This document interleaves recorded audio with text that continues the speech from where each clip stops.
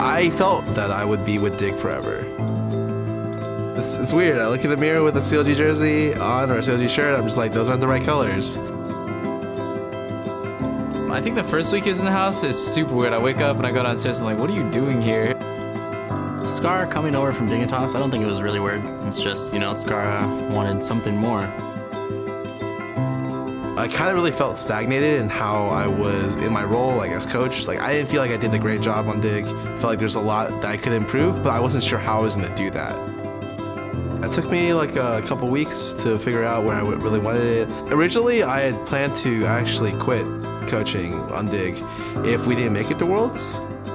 I felt that I kind of deserved a second chance for myself, and I decided to take that second chance with CLG. For the longest time, like I didn't even like realize or know that Scar was going to be on CLG. There's this like guy I used to always talk to and look up to and ask him for advice when I was on an amateur team, and now he's suddenly our coach. It's really cool to have a coach that's in the house with you. Remote coach didn't really work out for us, so Scar is here now to fill that gap.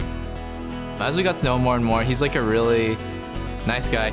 He opened up to us really quickly, and you know, we got to know him really fast. He just feels like a normal part of CLG now. I definitely feel like the transition's already happened. Like moving in, talking with these guys on a day-by-day basis, working with these guys on a day-by-day basis. I'm learning a lot. I still have a lot to improve on. I just want to make sure that they're focused and they're playing at their best.